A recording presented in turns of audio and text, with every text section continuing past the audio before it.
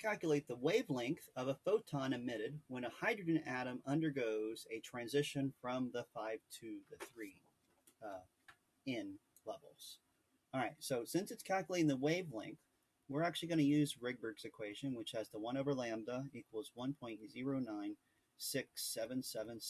times 10 to the positive 7th per meter, and then 1 over the two n's, but they will be squared.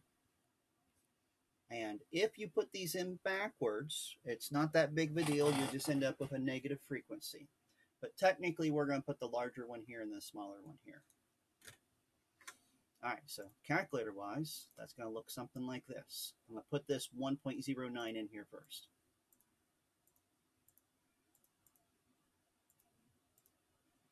Times 10 to the 7th.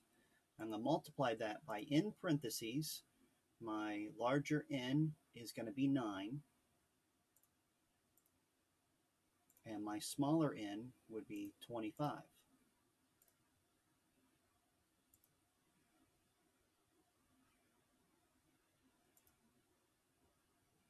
That is not my answer. That's 1 over the answer. So I'm going to inverse that to get my answer.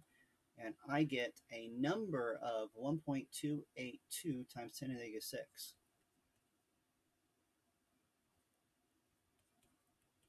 And that would be units of meters. Now, depending on how I set up the answer on the answer key or on the test or whatnot, might be asking for that number in nanometers or micrometers because it's such a small number and we can get rid of the exponent that way. So if I did want the answer in nanometers, and you would know that by how the answers are listed, they'll all have the units on them that you want. So if I wanted to convert that number to nanometers, I'm just going to divide it by a billion, essentially. So 1 times 10 to the 9th will give me, oh wait, I did that wrong.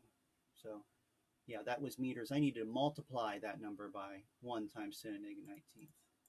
So take that number and multiply it by 1 times 10 to the negative 9th, positive 9th.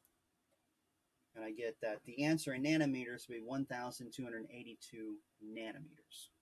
So I'm going to write that here on this page.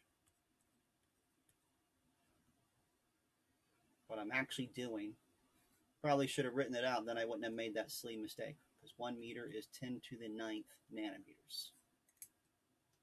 And then it would have confirmed to me I should have multiplied those.